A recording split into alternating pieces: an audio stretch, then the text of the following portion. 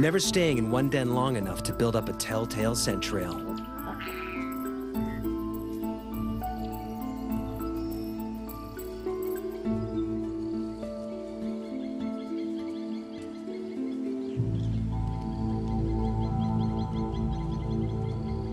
But there's one enemy that Manana cannot outwit. And JV knows it all too well.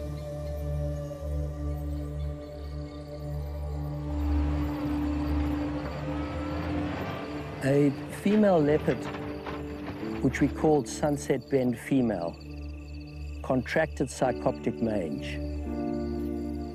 And I believed at that time that it was a natural process and that I should not interfere. And I watched and filmed while she deteriorated and eventually died. And filming her body, I realized I had it within my power to save her life, and I'd let her go. When Manana and her cubs contract the same mange, he is forced to make a controversial decision. Sarcoptic mange is caused by a mite that eats away the skin. In the wild, it's a death sentence. But this time, JV won't stand by and watch Manana die. To treat the mange, JV will dart a drug called ivermectin directly into Manana and her cubs.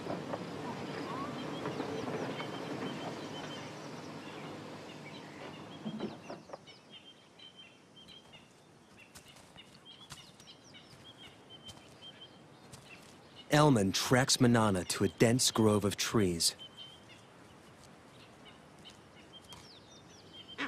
One cub is on the ground below.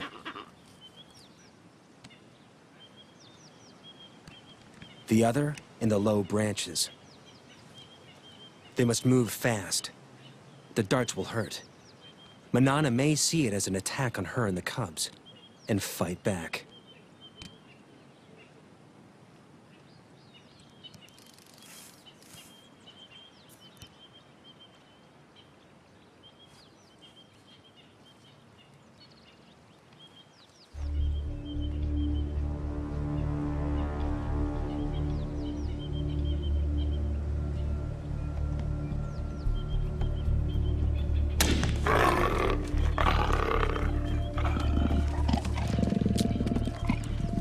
One of the few times when the dart hit Manana that I saw her really angry.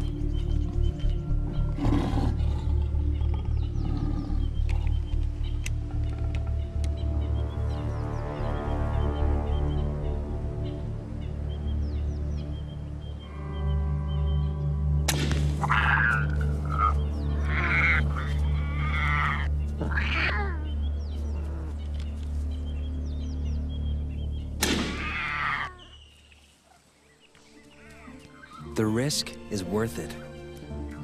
3 weeks later, Manana and the cubs make a full recovery. JV's intervention gives Manana another 14 years of life. And her cubs survive the ordeal to become some of Londolozi's most successful leopards. But Manana's next litter is not so lucky. A new threat terrorizes her territory. Male leopards. Territorial males kill cubs that aren't theirs so that females can bear their cubs instead. When two competing males invade Londolozi from either side, it turns into a killing spree as they repeatedly destroy each other's offspring. After losing 2 consecutive litters, Manana makes a move to end the slaughter. She seeks out one of the males and entices him to mate.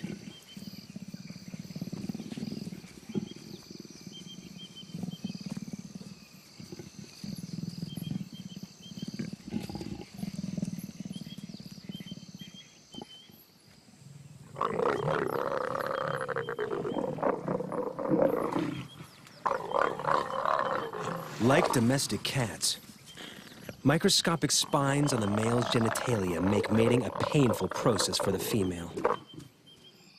A process she must repeat every 15 minutes, day and night, for up to 5 days straight.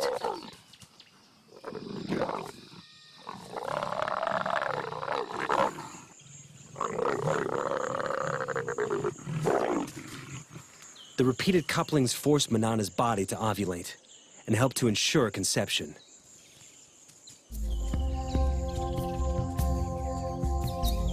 When the ordeal finally ends, she crosses her territory to find the other male and endures it all over again.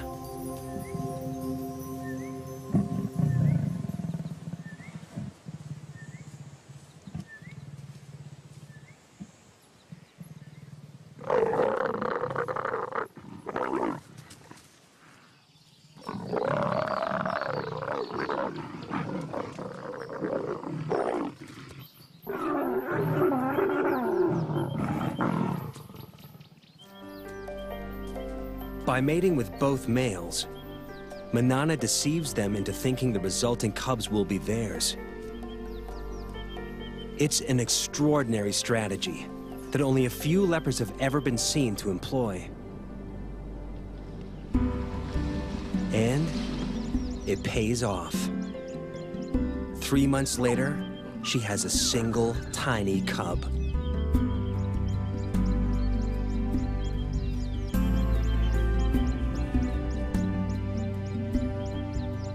Usually, there are 2 or 3 cubs in a litter.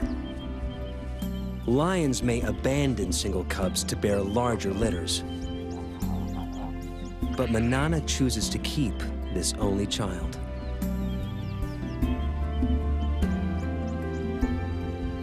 The rocky den hides many inaccessible crevices, and its perimeter is guarded by dense thorn trees.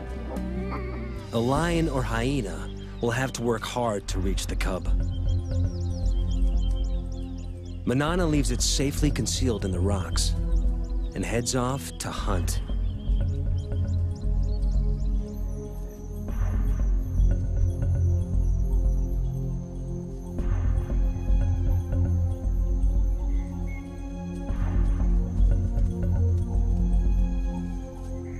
But today, Manana's not the only predator on the prowl. There is one killer that can breach the den's defenses. And it's moving in, whilst Manana's attentions are elsewhere.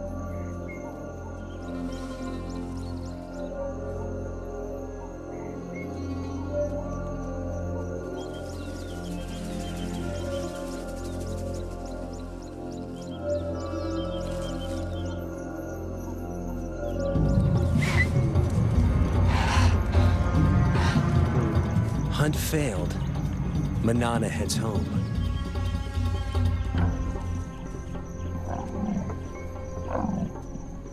She gives a soft contact call for her cub, but there is no answer. Something is wrong.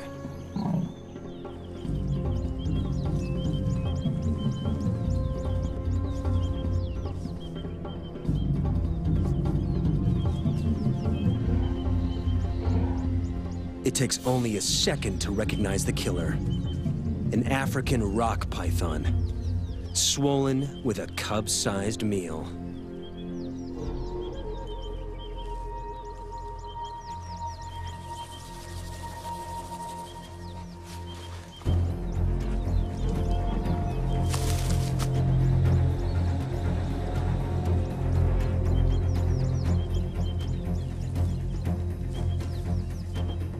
Manana risks her own life as she attacks her cub's killer.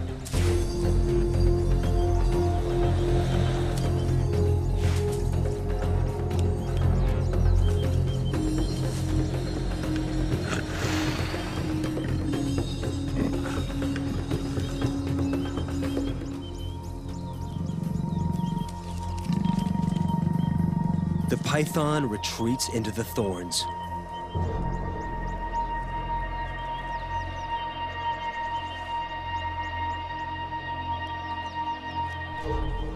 But Manana will not give up.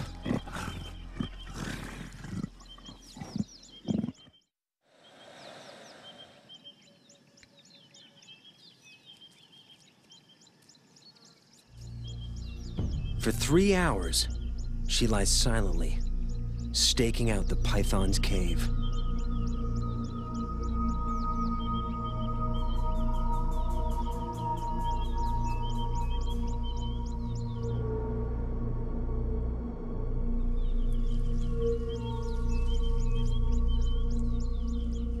At last, her patience pays off. The injured python finally makes a move. Manana is ready for the next round.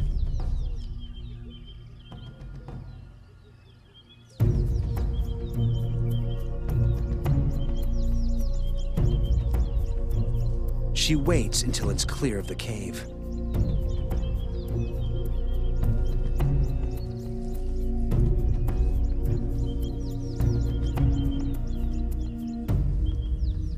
But there's no battle. A built-in reflex forces the snake to relinquish its hard-won meal. Under stress, pythons regurgitate their prey to shed the extra weight for a speedy escape.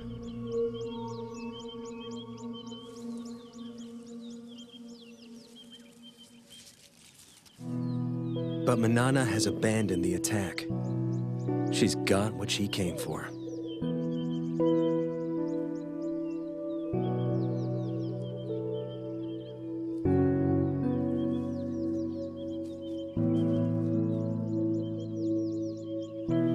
After the python disgorged her cub, I thought Manana would go after that python and kill it. But there was no act of revenge. All she wanted was her tiny cub back. We tend to think of leopards as instinctive and animals without emotion. That is completely untrue.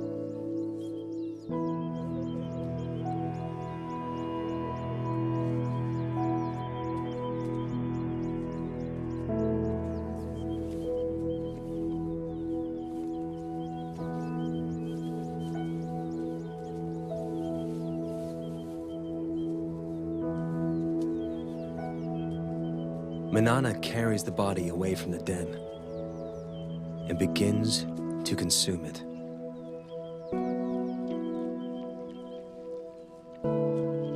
Manana knows that her cub is gone. By eating that cub, I believe that she was going through a ritual, she was going through a ceremony, disposing of the cub. It was one of the most emotional times I ever spent with her.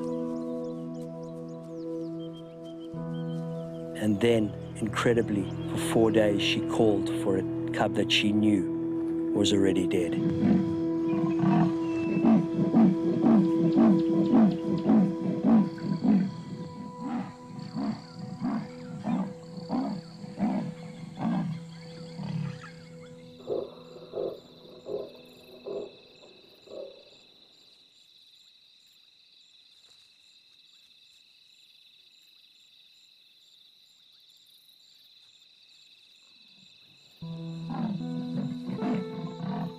As a filmmaker, it's hard to just turn your camera on and capture the scene because it cuts very, very deep.